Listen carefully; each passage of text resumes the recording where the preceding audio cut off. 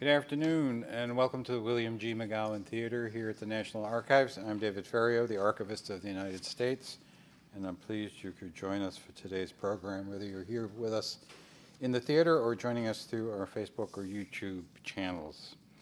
Before we hear from Judge Richard Gergel about his new book, I'd like to alert you to two other programs coming up soon in this theater. On Thursday, May 23rd at 7, Pamela Nadell will be here with her new book, America's Jewish Women, A History from Colonial Times to Today. And on Tuesday, May 28th at 7 p.m., Henry Louis Gates Jr. will discuss Stony the Road, Reconstruction, White Supremacy, and the Rise of Jim Crow, his book about the struggle by African Americans for equality after the Civil War. Check our website at archives.gov or sign up at the table outside the theater to get email updates. You'll also find information about other National Archives programs and activities. And another way to get more involved in the National Archives is to become a member of the National Archives Foundation. The foundation supports our education and outreach activities. Visit its website, archivesfoundation.org, to learn more about the foundation and join online.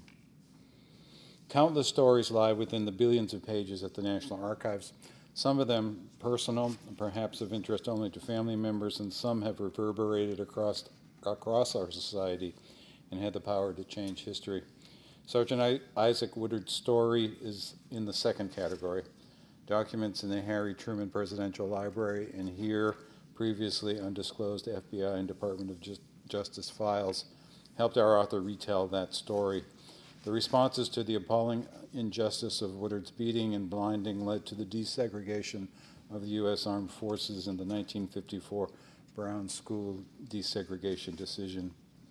In a review in the New York Times, David Blight writes, Gergel's book is a revealing window into both the hideous racial violence and humiliation of segregation in the period immediately after World War II and the heroic origins of the legal crusade to destroy Jim Crow. In Unexampled Courage, Judge Gergel relates stories of injustice and adds to our own knowledge of our civil rights movement in America. Richard Gergel is a United States District Court judge who presides in the same courthouse in Charleston, South Carolina, where Judge Waties, Waring, one of the central figures of the book, once served. A native of Columbia, South Carolina, Judge Gergel earned undergraduate and law degrees from Duke University. Go Duke. He was in private practice in Columbia before being nominated to the federal bench by President Barack Obama in 2009.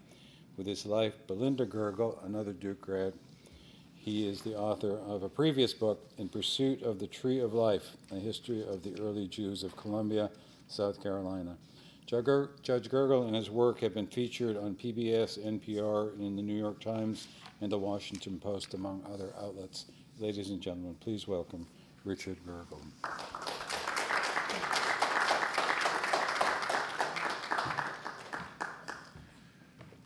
Well, it is a pleasure to be here at the National Archives and to share the story of Unexampled Courage, because here in Washington, important aspects of this story took place.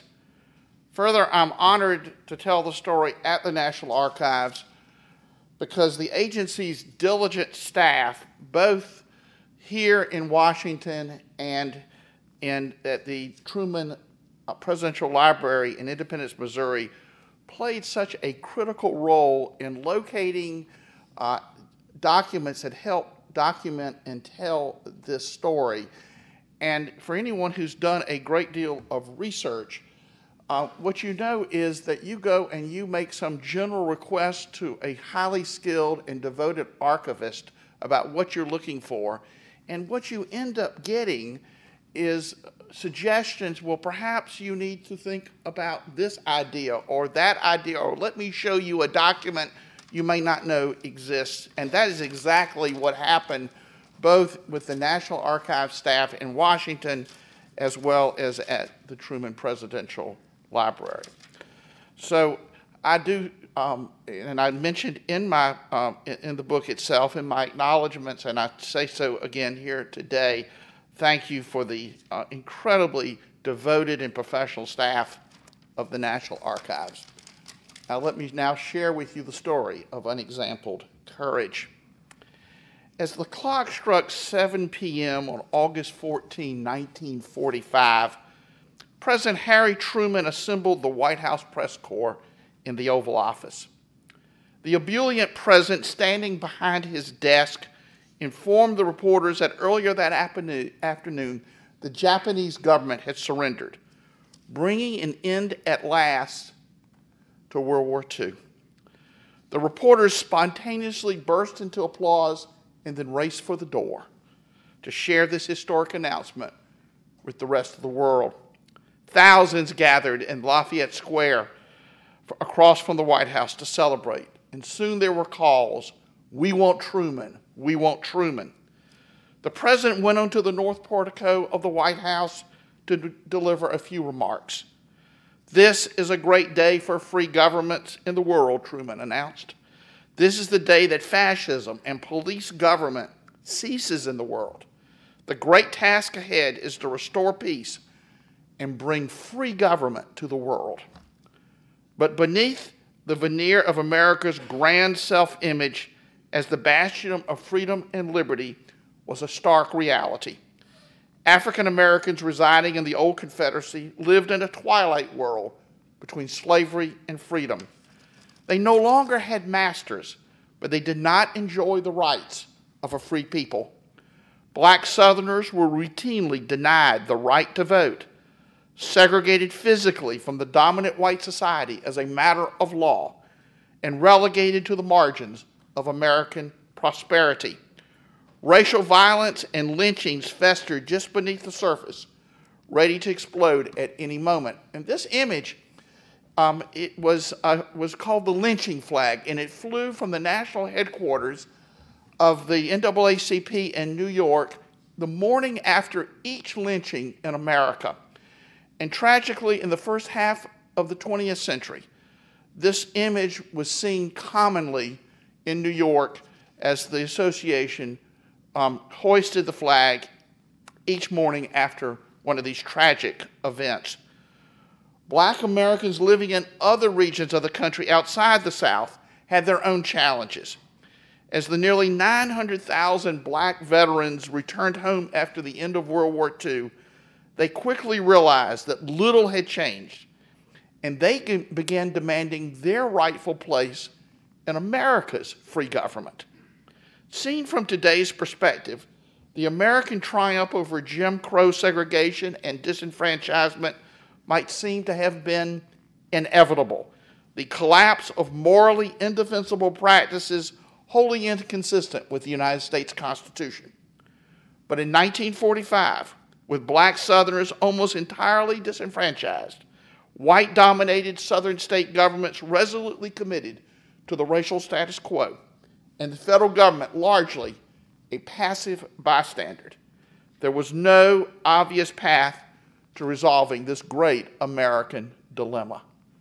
Something had to be done, but what and by whom?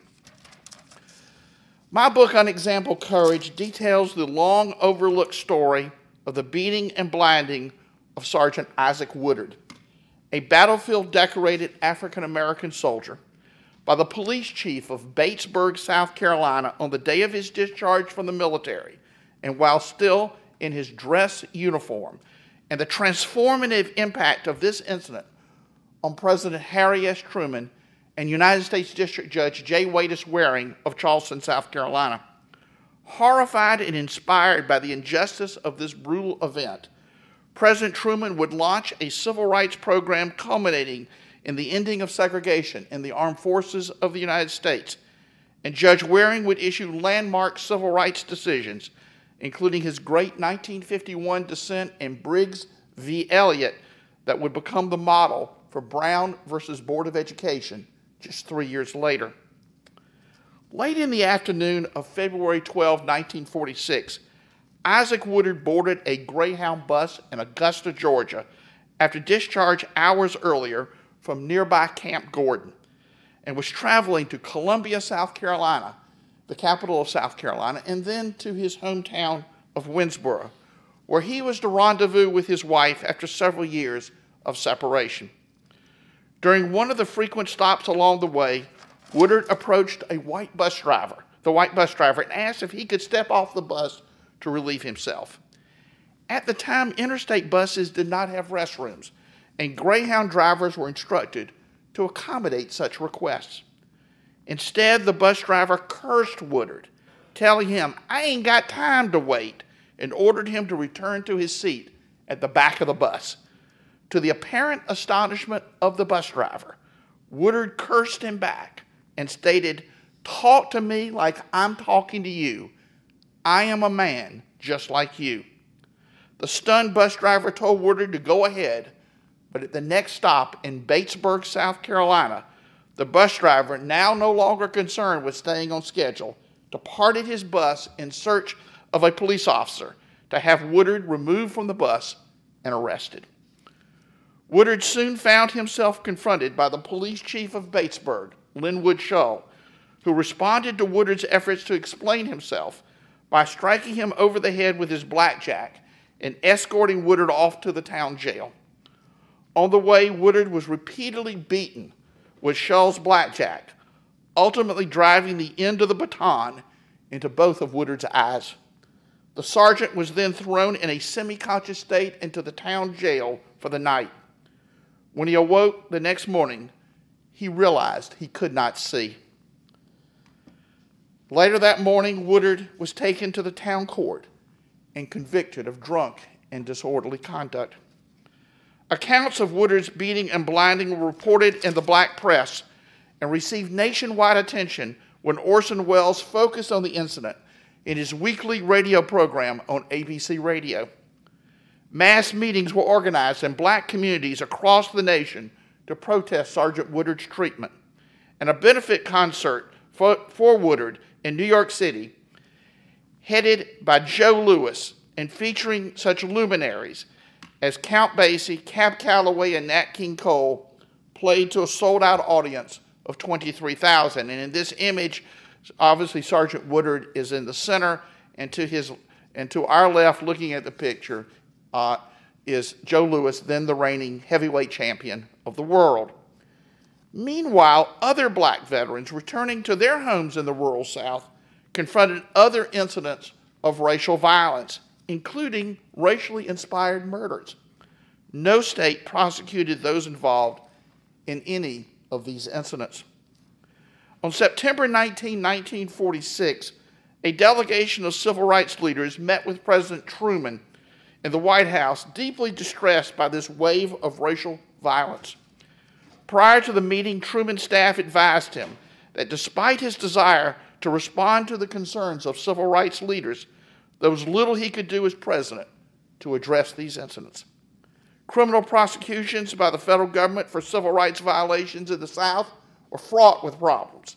Most notably, all-white juries, deeply unsympathetic to civil rights cases. And of course, the reason the juries were all white is that juror lists were drawn from voter lists, and African Americans were routinely disenfranchised in all of the southern states. Because jury lists were drawn further, Congress was under the control of powerful Southern committee chairs who were determined to block even the most modest civil rights legislation, including making lynching a federal crime. As the meeting opened, civil rights leaders urged the president to call Congress back into session to address the spreading violence against African American veterans. The president expressed sympathy, but lamented there was little he could do because of the lack of public support for new civil rights legislation. Leading the group was Walter White. Now, looking at in our image here, he would be the gentleman to our right, to the right of President Truman, of course, to President Truman's left. Walter White had been the head of the NAACP, the executive secretary, for over a decade. He was the most important civil rights leader in the country, and for political purposes, for Truman's most important supporter in the civil rights community. It was apparent to Mr. White that the president did not appreciate the gravity of the situation. White changed the discussion by sharing with President Truman in detail the blinding of Isaac Woodard. As the tragic story unfolded, Truman sat riveted and became visibly agitated with the idea that a uniformed and decorated American soldier had been so cruelly treated. Abandoning the advice of his staff, Truman stated, "My God, I had no idea it was as terrible as that. We have got to do something." The following day, Truman wrote his Attorney General, Tom Clark, and shared with him the story of the blinding of Isaac Woodard, noting that the police officer had deliberately put out Isaac Woodard's eyes. Truman made it clear that the time for federal action had now arrived. He further indicated he intended to appoint the first Presidential Committee on Civil Rights to propose a new agenda to address America's serious racial problems. 3 business days after Truman's letter was delivered to the Attorney General, the Department of Justice announced the prosecution of Batesburg Police Chief Linwood Shull for the deprivation of the civil rights of Isaac Woodard. Meanwhile, the Department of Justice prepared the necessary documents to organize the first Presidential Committee on Civil Rights. Truman charged his committee in its first meeting on January 15, 1947, to be bold and to attack the root causes of America's deep-seated racial problems. He held the committee's first meeting in the cabinet room to emphasize the importance of its work. In less than a year, the Truman Civil Rights Committee issued a landmark report, To Secure These Rights, which graphically detailed America's profound racial challenges and proposed groundbreaking policies and legislation, including the ending of segregation in the armed forces of the United States. Truman embraced publicly the proposals of his Civil Rights Committee, and on July 26, 1948, in the midst of his re-election campaign, he issued Executive Order 9981, mandating the integration of America's armed forces. And I will note here, this is a article, the headline in an African-American newspaper, Chicago Defender, of course, highlighting that President Truman wipes out segregation and armed forces. My son, seeing this presentation, notices, "Dad, look at the headline right below it. Posse bent on lynching searches woods for prey." This was America, tragically, in 1948. The successful desegregation of the military, which Truman implemented before he left office, marked the beginning of the end of Jim Crow in America. The Justice Department's efforts to prosecute Linwood Shull in the federal district court in Columbia, South Carolina, produced in the short term a predictable result.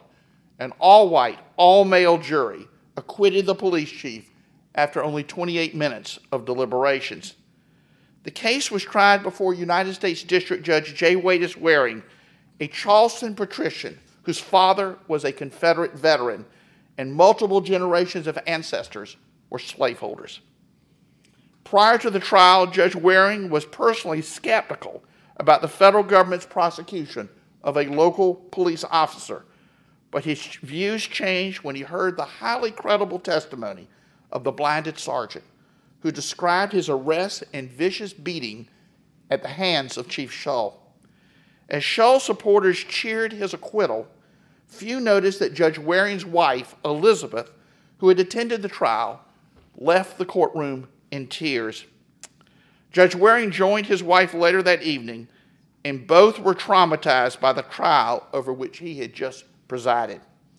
The Shull trial forced the judge and his wife to stare directly into the Southern racial abyss, a view which would forever transform both of them. Waring later described the Shull trial as his personal baptism of fire and his Michigan-born wife's baptism in racial prejudice. The Warings returned home after the Shull trial, resolved to learn more about issues of race and justice, which the Warings had previously thought little about. These were not subjects which could be openly discussed among white Charlestonians of that era. the Warings decided to undertake their own self-directed study. Each evening after dinner, Elizabeth would read a portion of a selected work to allow the judge to rest his eyes after a day of handling his judicial duties. The couple would then discuss what they had read, often while driving around Charleston in the evening, a favorite pastime. Many have asked me, well, what did they read?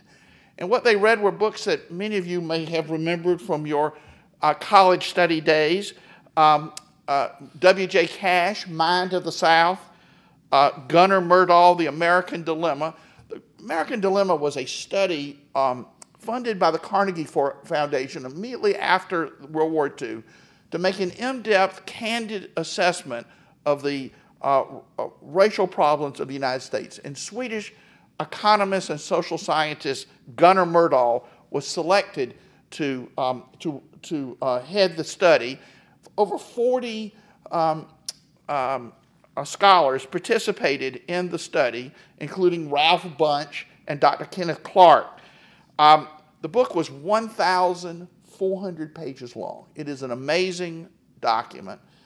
And after Elizabeth and Waties Waring had read night after night the 1,400 pages, for them there was no turning back.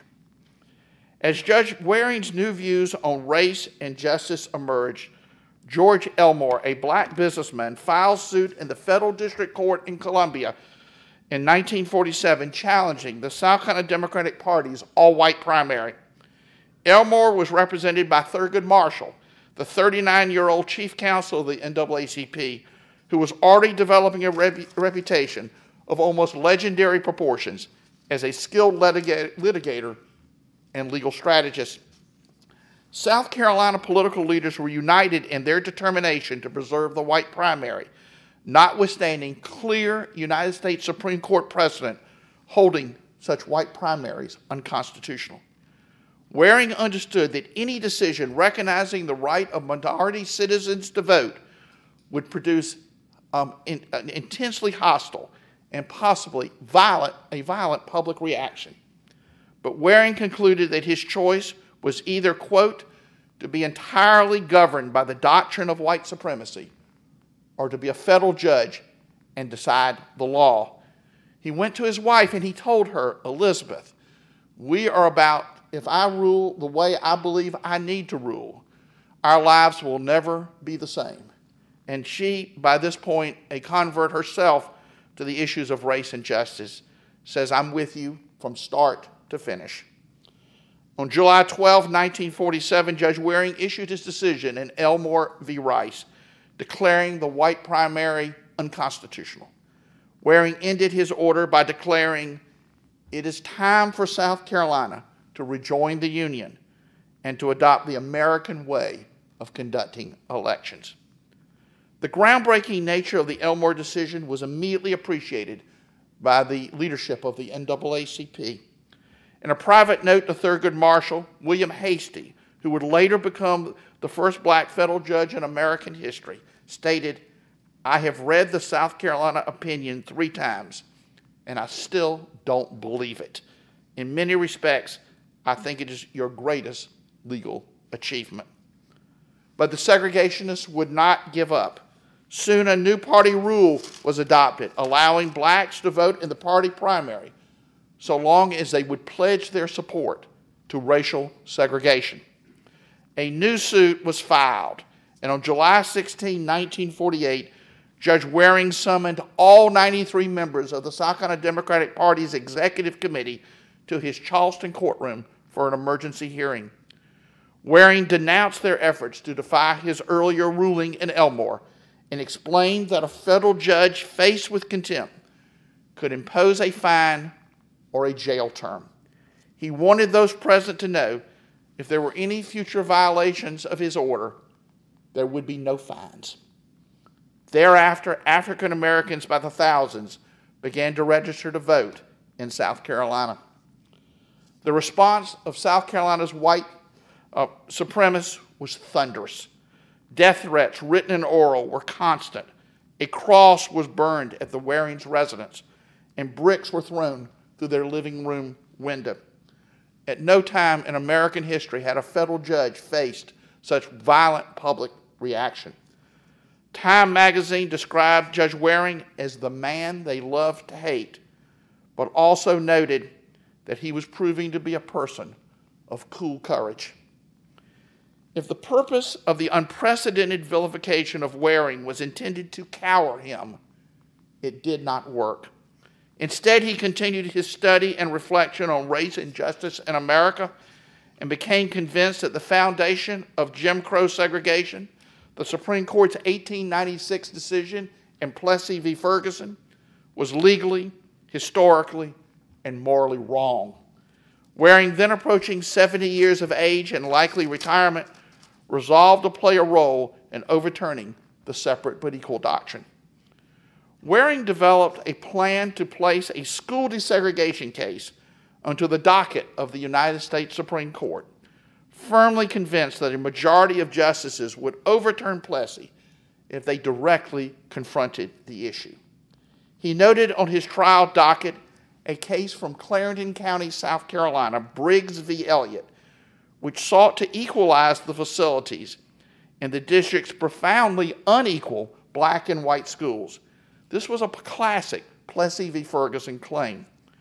When the plaintiff's attorney, Thurgood Marshall, appeared at the Charleston courthouse on November 17, 1950, for a pretrial conference for his case to begin in just a few days, he was advised that the judge wished to see him in his office. I'm sure Mr. Marshall thought, "What have I done?" After being ushered into the judge's office, Waring told Marshall, told him, "I don't want to try another separate but equal case. Bring me a frontal attack on segregation." Marshall responded, "This is on our agenda, Judge. It's just not tonight. We don't think this is the case. We don't think this is the time." Judge Waring responded, telling Marshall, "This is the case. This is the time." Marshall urged the judge to think practically, noting that any decision by him overturning Plessy would be reversed by the Fourth Circuit Court of Appeals in Richmond, Virginia.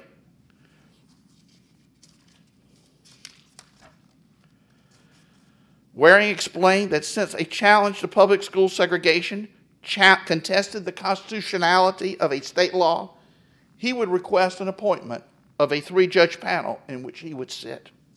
This would bypass an appeal to the Fourth Circuit. Marshall responded that the plaintiffs would lose 2-1. Waring agreed, but noted that any appeal from a 3-judge panel went directly to the United States Supreme Court. And he says, "Thurgood, that's where you want to be." Waring's plan was bold, even brilliant, but conflicted with the highly successful litigation strategy of the NAACP that carefully built one legal precedent on top of another, never trying to get ahead of the Supreme Court. A few minutes after this dramatic encounter, Waring convened the pretrial conference in Briggs and publicly pressed Marshall on whether he was prepared to challenge the constitutionality of public school segregation. Marshall stated that he was, and agreed to dismiss his pending lawsuit and refile Briggs as the first frontal attack on public school segregation in American history. Although Marshall agreed to dismiss his original complaint, he needed to obtain the consent of his clients regarding this new legal strategy. Marshall had a real concern about the safety of his clients if they took such a bold step in their rural and impoverished community. And he sent his top assistant, Robert Carter, who would later be a United States District Judge, to Somerton to discuss this change in legal strategy. Carter told a large crowd assembled at St. Mark's Church in Somerton that those agreeing to join the new suit could expect to lose their jobs and suffer other forms of retaliation. Carter told them there was no shame or embarrassment if the plaintiffs felt they could not participate further, but the NAACP felt that the time had come to confront segregation head on. An elderly gentleman at the back of the church rose and stated, quote, "We were wondering how long it would take you lawyers to figure this out," end quote. With only 2 exceptions, all of the original Briggs plaintiffs chose to join the new suit. The newly filed Briggs case was tried in the Charleston Federal Courthouse in May 1951 before a 3-judge panel which included Judge Waring. In prior years, civil rights cases in the South were sparsely attended by members of the black community, lest they be identified as members of the NAACP or challengers to the racial status quo. But on the morning of May 28, 1951, as the sun rose in Charleston, African Americans lined up at the federal courthouse and down Broad Street as far as the eye could see, hoping to observe what many thought might be the most important case in American history. Judge Waring observed the massive crowd from his office window, later describing the scene as a breath of freedom. My dear friend Jonathan Green, a noted South Carolina artist, has painted this scene, which depicts the opening day of the trial of Briggs v. Elliott. And if you notice in a window, you'll see Judge Waring staring out into the crowd. Those in attendance in the courtroom were not disappointed by the performance of Thurgood Marshall and his trial team. The trial included the testimony of Dr. Kenneth Clark, a social psychologist who had done groundbreaking research on the effects of segregation on black children using black and white dolls. The crowd was also entertained by Marshall's devastating cross-examination of the state's key witness, who was ironically named Crow. Many joked that Thurgood Marshall, quote, "sure loves to eat crow," and one observer, referencing the state's renowned attorney Bob Figg, stated, "Mr. Figg got his law degree when he finished school, but he just got his baccalaureate address from Thurgood Marshall." As Waring predicted, the majority of the panel ruled that South Carolina's laws mandating segregated schools were lawful under the Plessy Doctrine. But Waring, fully aware he was writing a dissent for the ages, wrote an elegant and brilliant attack on the foundations of segregation in America. He concluded by finding, "Segregation in education can never produce equality, and it is an evil that must be eradicated. Segregation in education adopted and practiced in the state of South Carolina must go and go now. Segregation is per se inequality," written in June 1951. Waring also praised the Briggs plaintiffs, who he was fully aware had suffered severe retaliation for their participation in the case, noting, quote, "they have shown unexampled courage in bringing and presenting this cause in the face of the long-established and age-old way of life which the state of South Carolina has adopted and practiced and lived in since and as a result of the institution of human slavery." Waring's dissent was the first challenge to public school segregation by a federal judge in the 55 years since Plessy. Some have asked how Judge Waring, a United States district judge, could presume to overrule existing United States Supreme Court precedent in Plessy v. Ferguson. Judge Waring did not believe that he was doing that. The year prior to his great dissent, the Supreme Court decided 3 important civil rights cases, one involving a separate but not equal law school in Texas. That title of that case was Sweat v. Painter. Another involved a graduate student at the University of Oklahoma, George McLaurin, who was allowed to enter the school but required to sit outside the classroom, and that image was in the record in the United States Supreme Court. And the third involving a challenge to segregated dining cars on interstate trains, Henderson versus the United States. In all 3 of those cases, the plaintiffs won in unanimous decisions. Some commentators asserted that these civil rights victories represented a further whittling away of the Plessy Doctrine. But Judge Waring, reading these decisions together, concluded that they stood for the proposition that separate could never be equal. Waring viewed his dissent as stating explicitly what he believed the Supreme Court had already ruled implicitly. In early 1952, Some 6 months after the Great Descent, Waring announced his retirement as a federal judge and moved to New York City, exhausted by his isolation and ostracism in his home community of Charleston. Waring followed closely later school desegregation cases from Virginia, Delaware, and Kansas, all which were consolidated before the United States Supreme Court with Briggs under the name Brown versus Board of Education. In all the other school desegregation cases involving 14 different federal and state judges, only Waties Waring had concluded that public school segregation, even if the facilities were equal, violated the 14th Amendment of the United States Constitution. On May 17, 1954, the Supreme Court handed down unanimously its landmark decision in Brown versus Board of Education. The court explicitly cast aside the separate but equal doctrine and adopted the per se rule that all government-mandated public school segregation was unconstitutional, first advanced by Judge Waring in his Briggs dissent. Among the other actions in Brown was the reversal of the majority opinion in Briggs v. Elliott. Judge Waring was always philosophical about what he called the unpleasant repercussions of his civil rights decisions. In an oral history late in life, Waring observed, "Taking the whole thing in balance, I think I'm enormously fortunate, because you don't often in life have the opportunity to do something you really think is good. I think a great stroke of fortune came down my alley. The other penalties don't amount to anything.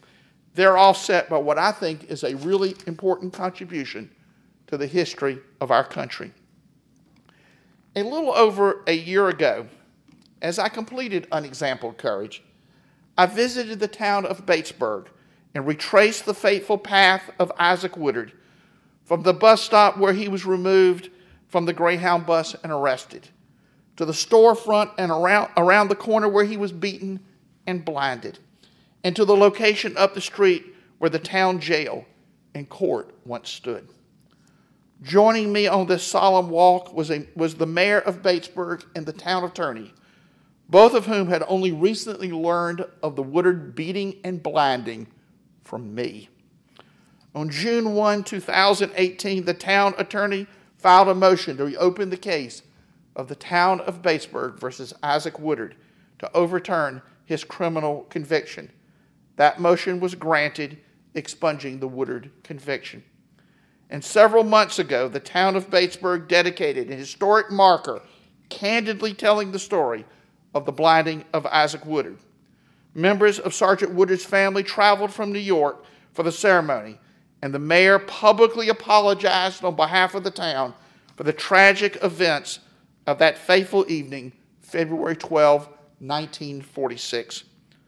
Unexampled Courage is a story that deserves to be told, with all of its pathos, its brutality, and its redemption of the American system of justice. Thank you very much.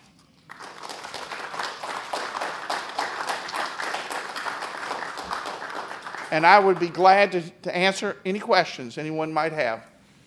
Yes, sir. Thank you for bringing this history to us and the importance of it. Can you talk about any discussions that occurred from the words of Sergeant Woodard? He did not receive justice in his time, but did he have anything that what was occurring from what he experienced come out of that he came to peace with, if there was any statements that he made? Well, that's a good question, and let me trace a little bit about what happened to Sergeant Woodard, which is an important part of this story. Sergeant Woodard, I mentioned, had been released from the Army about 5 hours before he was beaten and blinded, and when he was taken to a VA hospital, and he was irreversibly blinded. And the staff there was to apply for disability for him. But because he had already been discharged from the Army, he was not eligible for full disability benefits. Seems crazy today, but that was the story, even though he was still in uniform. So when he was discharged, he went to his parents' home. They had moved, like many African Americans from South Carolina in the Great Migration. They had moved to the Bronx. and he joined them there and was basically dependent on his parents. He was 26 years old, blinded. He did acquire some training as a blind person, and he operated for a while a newsstand, as we know some blind people will do, a local newsstand in New York City. And he struggled, there's no question about it. There was a period where this became, he was a living survivor of Jim Crow, of racial violence. And for a time he did travel. NAACP had a speaking tour, and he did earn some money doing that. Also that concert with Joe Louis raised enough money, they bought him a house. They had enough money they raised to buy him a house. In 1961, Congress changed the law and said until the soldier arrives home, he is a member of the service. And Isaac Woodard thereafter had full disability benefits. He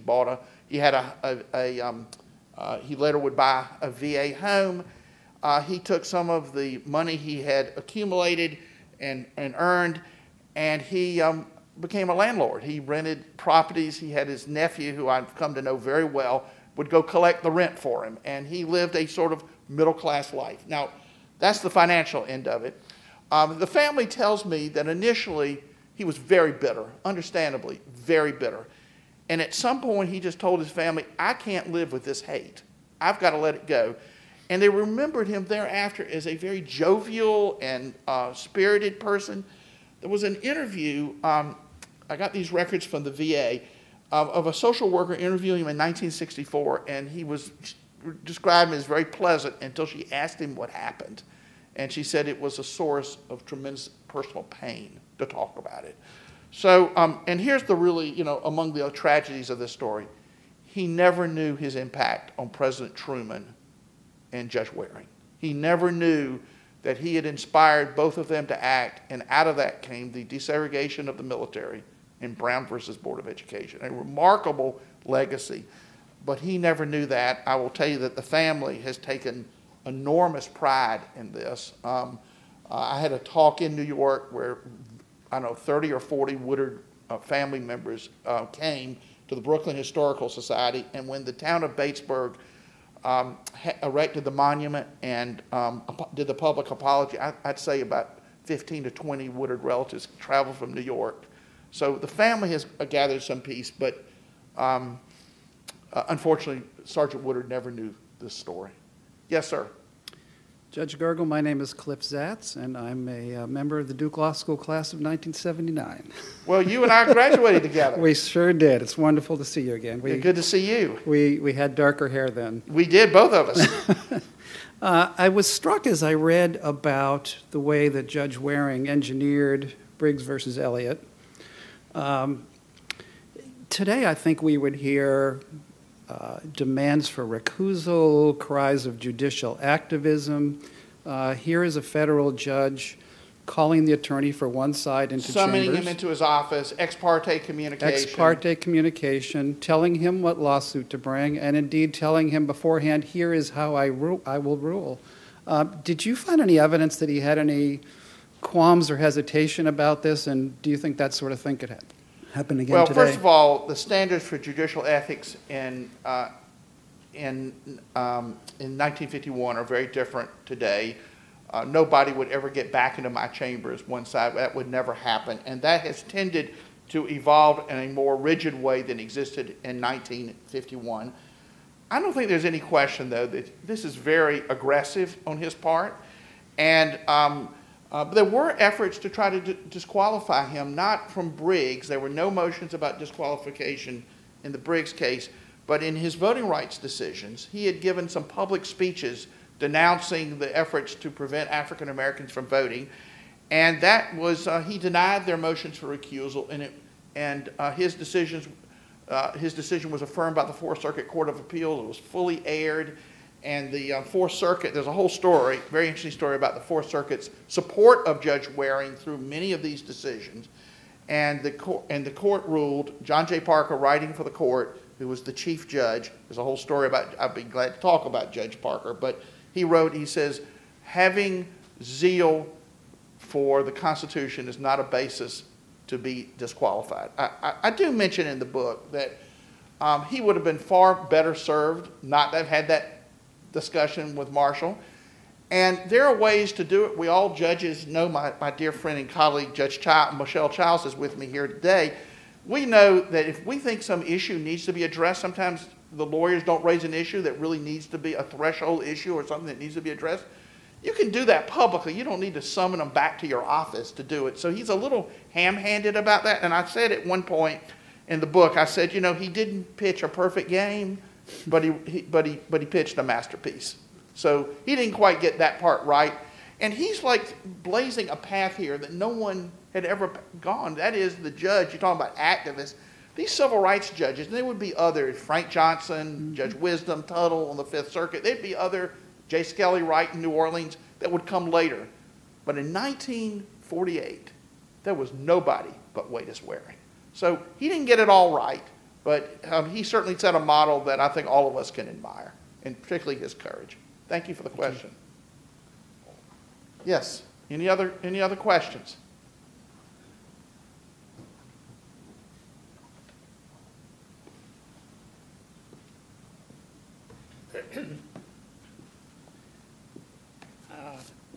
I very much enjoyed your book.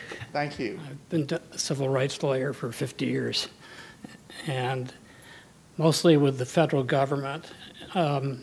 Did the federal government play any role? I know that they participated in Brown, but prior to that, other than the effort to prosecute the case, did they play any role in the school cases at that time? They really didn't. The Justice Department, and if you were you in the Civil Rights Division? That's correct. Okay, I mean, you know, after Bobby Kennedy and that whole tradition out of the Department of Justice, you know, the brightest lawyers in America, and I imagine you were among those. That was the hardest job to get in America, was to come out of a law school and get a job in the Civil Rights Division. It became a really honored position and an honored tradition. That was not true in 1946. And I detail, and as you know, in some I do detail in considerable calling out the individuals and the conduct, that the prosecution of Lynn Woodshaw by the Department of Justice was completely incompetent. It was half-hearted. The president could have ordered it, but everybody went through the motions. They did not thoroughly investigate the case. They did not even get the medical record, which would have proven that the officer's defense, his defense was, Isaac Woodard attacked me and I hit him just once. Well, any examination of the medical records and the serious injuries he had and the nature of the injuries, one could have disproven that his account, that they took the end of the blackjack and pushed it into both eyes, was clearly true. And one part of my efforts was I located the medical records. That was not easy to get. I had the Veterans Administration help me locate those records, and I gave them to a renowned forensic pathologist who then reconstructed the pattern of injury.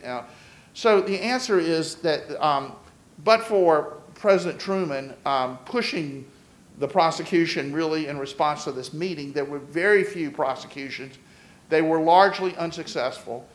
Judge Waring later in life was asked about the Woodard efforts of the Department of Justice, and he says, you know, I really couldn't believe they didn't call critical witnesses. There was, you know, from the book, there was like several eyewitnesses who were did not actually testify. And he said, but you know, they could have had 20 eyewitnesses and it wouldn't have mattered to that jury. You know, it just didn't matter. So, but that tradition we all think about of this robust, highly competent prosecution of civil rights cases was something that really was a 1960s phenomenon. Yeah, I know that before the Civil Rights Division was created in 1957, I think there was a civil rights unit in the criminal division. There was. In fact, there were 7 lawyers for the entire country, Yeah. and they had 1,500 to 2,000 complaints a year, handled by 7 lawyers, and they depended on the FBI to investigate, and the FBI was notoriously unsympathetic Correct. to civil rights investigation. So it was a very tough, and A historian who's working on the biography of Bobby Kennedy told me that until the Civil Rights Division got its own investigators, they never really made progress, and that was one of the things that happened in the 60s. Thank you. Yes. Any other questions? Well, it's been truly a pleasure. Thank you for joining me here and letting me share the story of Unexampled Courage. Thank you.